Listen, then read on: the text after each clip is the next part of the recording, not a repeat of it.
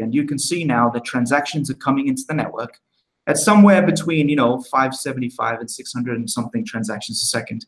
And we've got across the network, now we've got 3,000 transactions a second across the network and about 1,000 transactions a second on average per cell. So now they're going to keep going.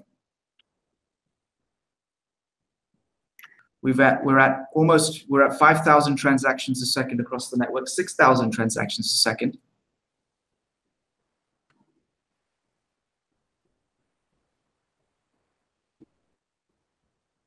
Almost 10,000 transactions a second. 12,000 transactions a second. Guys, can we switch pages on the right-hand side?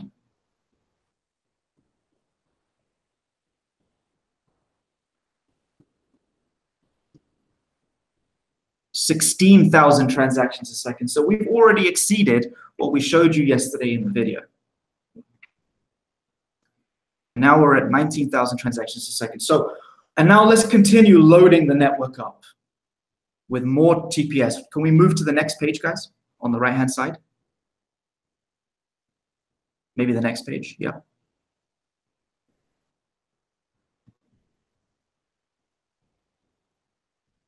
$22,000 transactions a second.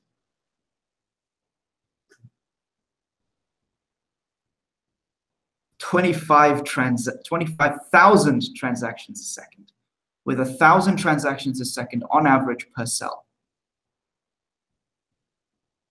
28,000, 29,000, 30,000, 31,000.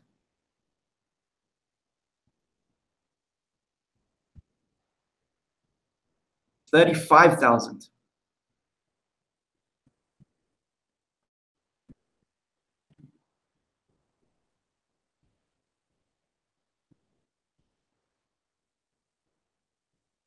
You can see it's all happening legitimately in real time.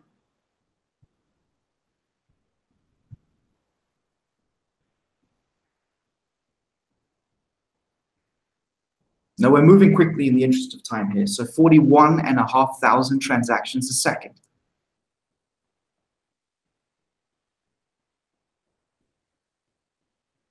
$44,000 transactions a second. Now, I have to tell you, these are 44,000 transactions a second arriving into the network every single second. This isn't some, simulation. These are real, well, there are transactions that we've made up, but they are actual, real transactions arriving into the network. We've just reached 50,000 transactions a second. These are 50,000 transactions a second, real transactions, 52,000. Guys, can you open up some of the blocks? And let's just watch some of these transactions arrive for a moment. Yeah, sorry, the cells, I mean. Let's just watch some of these arriving. You can see in the bottom there in the transaction details and in the blocks, these are dropping in because these are transactions arriving every second.